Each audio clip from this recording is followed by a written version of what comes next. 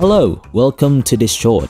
I have made two videos regarding lossless scaling, one covering LSFG 3.0 major update and one on the software in general. Those answered a lot of questions, but one thing I miss. How do you even record lossless scaling footage? I mean, it's a brilliant software, but whenever you want to showcase it to your friends or create a content about it, it just doesn't want to cooperate with your screen recording tools. But don't worry, we can work this out. You just need to start with running OBS and lossless scaling in administrator mode, so they can be a bit more confident with each other. After that, make sure lossless scaling is not minimized, because if you minimize it, then OBS won't be able to detect lossless scaling. Then in OBS, create a new scene, call it Duck, very important. Then click plus in sources, choose game capture, call it Duck 2, again very important. And in properties of Duck 2, set mode to capture specific window. Then choose your lossless scaling instances right here.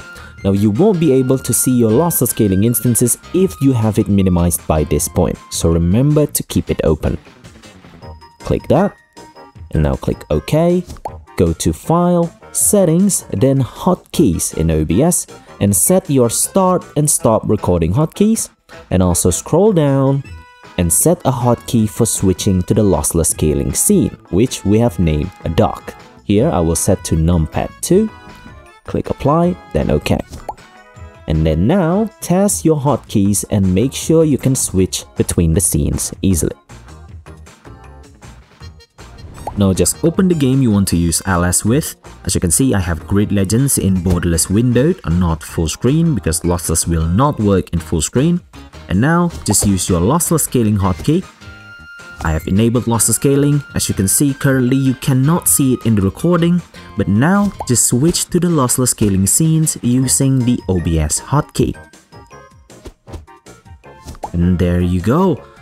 As you can see, it has successfully captured the LS overlay because you have the draw FPS visible.